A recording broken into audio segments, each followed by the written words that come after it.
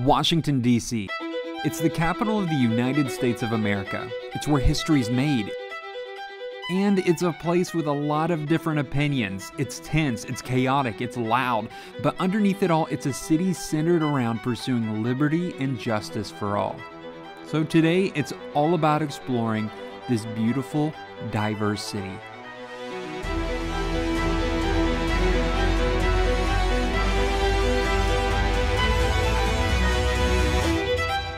Welcome to Washington, D.C.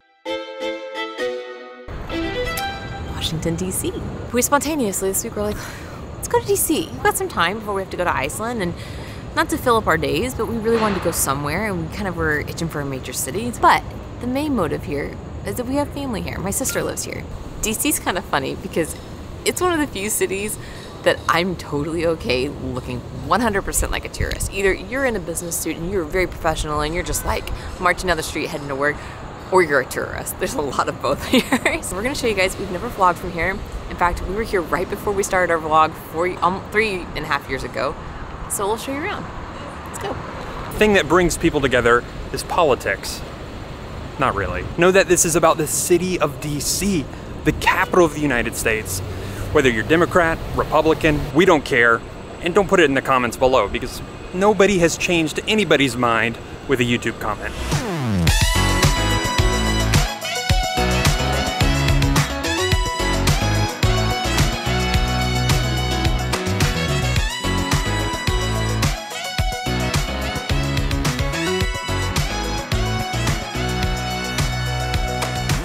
Got the Mountain View Forest to split. It's cheese, avocado, black pea, on a bagel, everything's bagels. I really had to do I like it. I don't know how many we're saying, I'm just so hungry. It's a good bagel.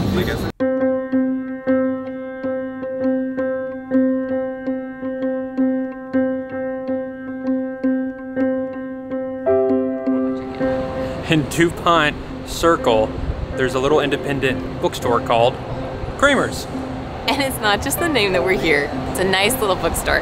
They have a little cafe in there. I think they serve drinks and coffee. I mean, the name just really made it for us because, you know, our dog's name is Kramer. So we saw it and we said, we gotta get a picture with Kramer there. And it came highly recommended by my sister. She loves stopping in here. They have a great travel section too, like adventure books. They had some good National Geographic and Lonely Planet ones. I think we need coffee. It's getting hot, getting close to 90 right now, 90 degrees. We need some iced coffee.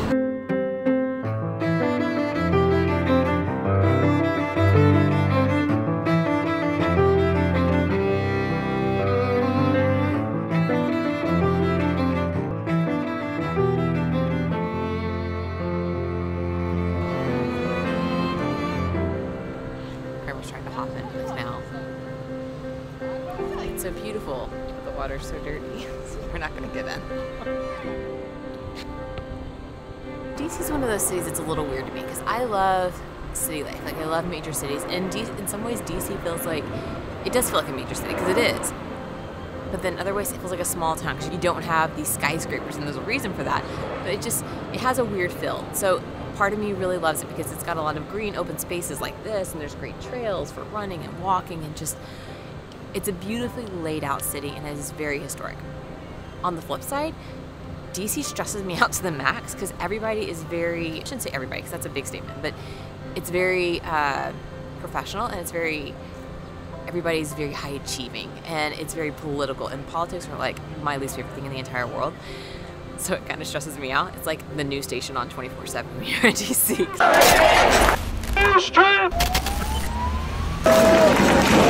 I hate it. I hate that. Then you are here, and there's this really cool, vibrant, diverse population here. There's people from all over the world. There's embassies from all over the world. There's just, it's this beautiful mix of everything. So there's the loud side of DC, which is politics, and then there's the really beautiful historic side, and just this beautiful blend of cultures. It's an expensive city, but it's also, there's a lot of free stuff too, which kind of like, you know, balances it out. So, and you're never the only tourist. I'll just buy it for you. He's like, wait, what are you doing here? Buddy, calm down. Hey, come here. Calm down. Hey, calm come down. here. Calm down. Hey, Hi! We drove all this way to see you. Obviously you don't know them, but my sister Jessica and her husband Taylor, they live in the DC area. We're visiting them. That's the primary reason we're here. And then just to be in DC, because it's been a while. So Jessica is the sister, and this is Taylor. And can I tell my fun fact? We've mentioned it before. I am one of 3 girls. I'm the middle. We're all very close in age. We might as well be triplets. Jessica's my older sister. And then I have 3 brother-in-laws, and all of them are named Taylor. That's my favorite little fact. So I have 2 sisters. Both of them marry guys named Taylor. And then Chris has 1 brother, also named Taylor. What are the odds? It's a little weird. We're at Good Stuff Eatery, which is like a local chain here in the DC area.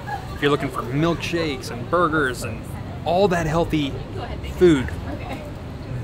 We had multiple people say you have to go here. Holy smokes. This thing is huge. How am I gonna get in? Look at this. Oh my gosh. We got onion petals and French fries because, you know, we just need starch. This is the Obama burger. You show me the Obama burger. Lift that bun up. Okay. Is it mushroom? It's not very pretty looking, but it tastes really good. This is an onion petal, not an onion ring.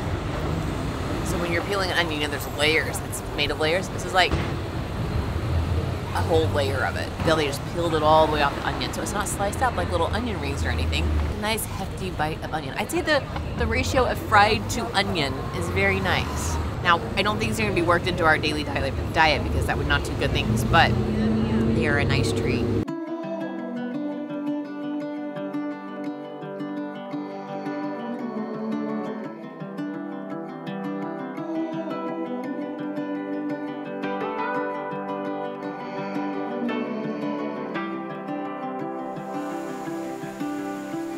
I'm going way in, out into the open. I'm going straight in, all in the moment. I'm not big into politics, and I know there's more in DC than politics. There's a lot of history, and there's a lot of, you know, culture. There's a lot of everything. But one thing that DC really stands far above other major cities in America to me is the amount of green space, open space, parks, nature spaces. For being a major city, the actual city, the District of Columbia, I'm not talking the Virginia or the Maryland side, but like DC is about 1/4 green space, like parks, nature, open space, whatever. It's for enjoyment, which is really cool. I mean, granted, District of Columbia is not that major in size, but the city itself is just, it's so livable. And there's just miles of trails in here. There's road cyclists going through, there's trail running happening, there's people reading by the river, creek. I think there's even a wake happening over here. And then the green spaces like this, like Rock Creek Park, which are National Park Service lands, are the perfect little haven and little getaway from the chaos that is Washington, D.C. I don't know that I ever see myself living in D.C. because it is a really stressful, tense-filled city. I feel like there's always something happening here. I mean, it's the capital of America. Anything controversial, I mean, there's going to be protests and voting, and I mean, there's always something. It's a very lively city in that regard. But then there's this space, and it feels like the perfect balancing act of what most people think of DC, and then there's this, which is the side of DC that I actually love. I come here, I'm like, I can maybe live in DC. And then we go back to the mall and the Capitol and the White House, and you see all the hordes of people, and I just, no, absolutely not. But this is nice.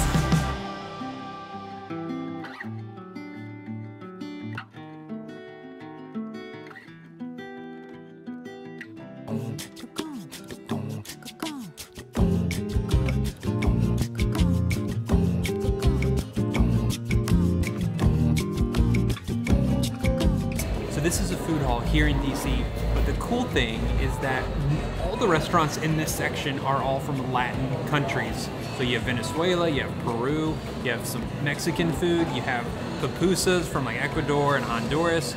So if you're into Latin food, which we are very much, this place is for you. And it's hip and cool, so you can come in here and get some Venezuelan food and move right over to Peru, then you can get some Mexican tacos and then pupusas. So we're gonna have some fun here. So for dinner, we are at the Union Market area. And I say the area because there's Union Market, which is live and hopping right now. Looks like a good time.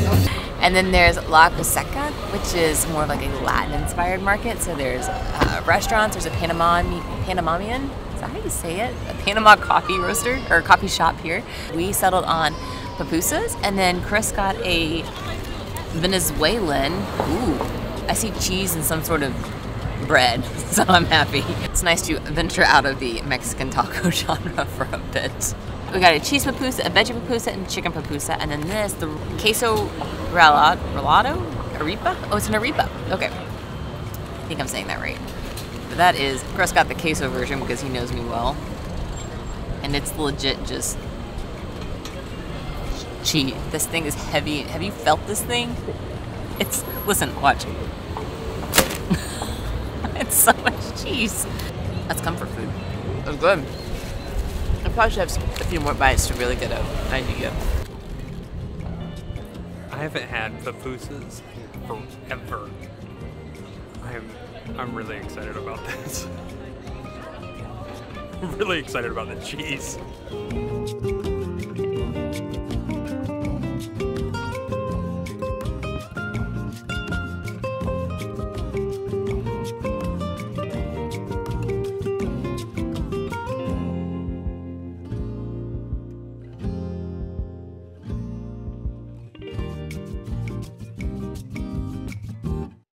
Every major city has diversity. Like there's pockets everywhere, but there's something about DC.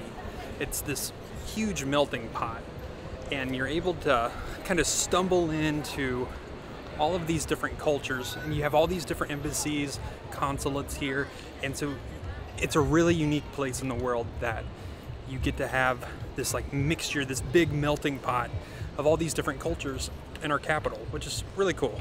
My only thing is I feel like there's some cities that have bigger amounts of certain cultures. So I don't feel like there's an overwhelming presence of any one thing. But there's a little bit of everything, and that's really cool. It's easier to tell some of the different cultures apart when you see them all side by side. So I don't know, I like that about DC.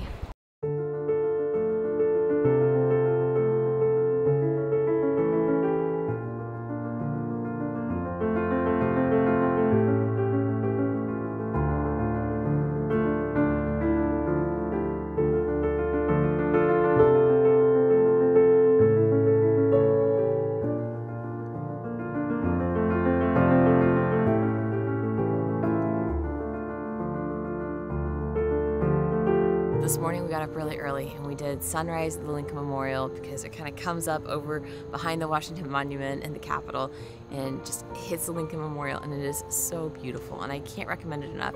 You will definitely not be the only person there. We were most definitely not. It's beautiful. It's just completely worth the early morning wake-up call. And then after that, we hopped in the car and then drove to the other side of the mall to the Capitol. So we're on like the east side of the Capitol now. The west side is currently under construction, but the east side, there's no one here. We've had a couple of runners running by, but at 7:30, oh, there's a runner. But at 7:30 in the morning, there's no one here. This is Saturday, so it's the weekend. Maybe on a work day, I'm sure it's much busier. But 7:30 a.m. on a Saturday, we have the place to ourselves, and it's very quiet on a Saturday morning. So I would highly recommend sunrise at the Lincoln Memorial. And while you may want to enjoy being there, I'd say hop in the car and come over to this side because it's so quiet right now. You'll have the place to yourself. There's no one here. I mean, this part of DC, when there's nobody around and it's quiet, it's really nice. And can we say this? We'll probably say this on voiceover. Fun fact about DC. So most buildings in DC are not taller than the Capitol. The official rule now is that buildings cannot be more than 20 feet taller than the road is wide in front of them. So say the road is 100 feet wide, the building next to the road cannot be more than 120 feet tall. So it's a very pleasant major city. You don't have those towering buildings over you. It's just, I think it's great. I have moments where I really love DC and I have moments where I really dislike DC. Yeah, and this is one of those moments where we really like DC. Yeah, I wish we had time for more of like the museums this time. We've done a few, but it's been a while. All right, breakfast time. Let's go. For behind the scenes and extra content, you can head on over to our Patreon community. Otherwise, be sure to follow on Instagram or like and subscribe here.